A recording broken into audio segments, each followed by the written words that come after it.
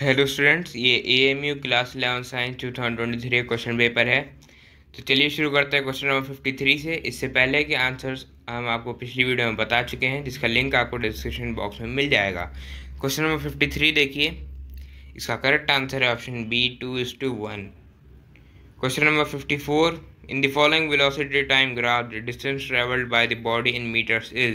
तो इसका correct answer है ऑप्शन ए 200।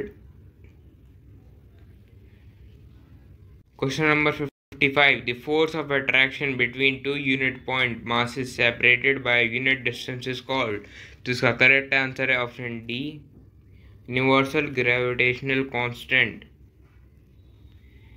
क्वेश्चन नंबर 56 का करेक्ट आंसर है option D 16 Newton. Question number 57.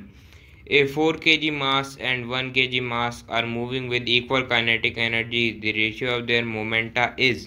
तो इसका करेक्ट आंसर है ऑप्शन सी 2:1। क्वेश्चन नंबर 59 देखिए, a block of wood floats in a liquid with 4/5 of its volume submerged. Of the relative density of wood is 0.8. The density of liquid is. तो इसका correct answer है option A 1000 kg per meter cube. Question number 60. Which of the following statements is not correct? तो इसका correct answer है option B a sound of single frequency is called a note. Question number 61 का correct answer है option D 10 volt. Question number 62, the weight of solid in 80 grams in air and 62 grams in water, relative density of the solid will be. तो इसका correct answer है option D 4.44। Question number 63, an electric bulb is rated at 200 volt 100 volt. Could 5 such bulbs burn for 4 hours? The cost of the electrical energy consumed if the rate is 50 पैसे per unit will be. तो इसका correct answer है option B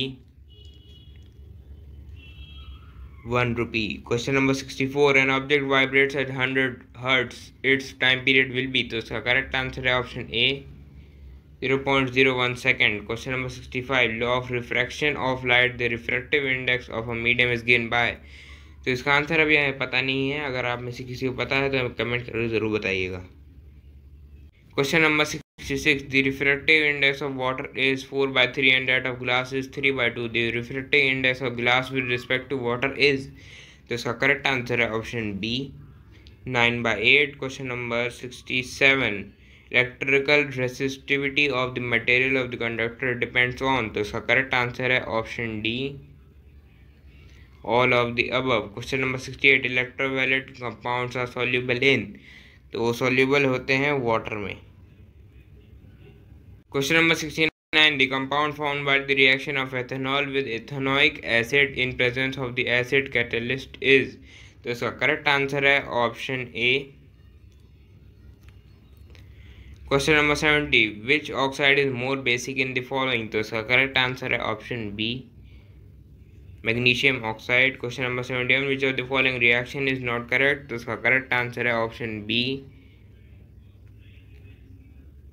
question number 72, mass of one atom is equals to. तो इसका correct answer है option C 1/12 of the mass of C12 atom.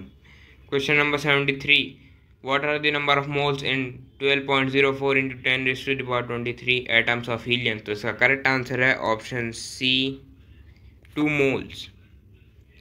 Question number 74, the number of molecules of sulfur in 16 gram of solid sulfur are. तो इसका correct answer है 3.7 into 10 raised to the power 22।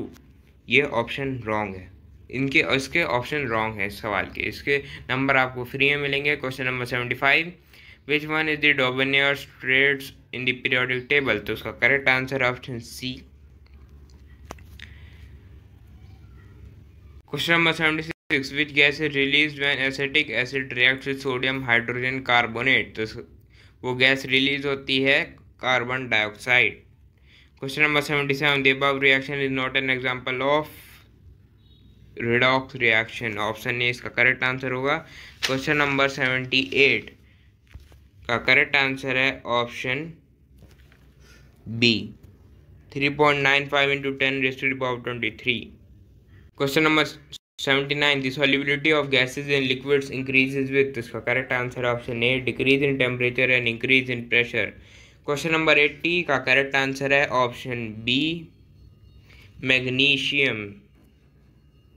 तो ये थी आपकी आज की आंसर की। Thank you for watching once more.